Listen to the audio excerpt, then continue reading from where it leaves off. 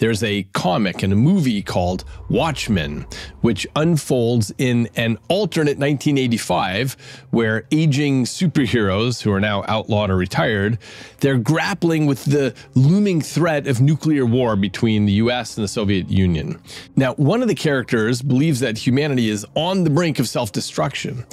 And so what he does is he stages a catastrophic fake alien attack, and he kills millions of people in New York.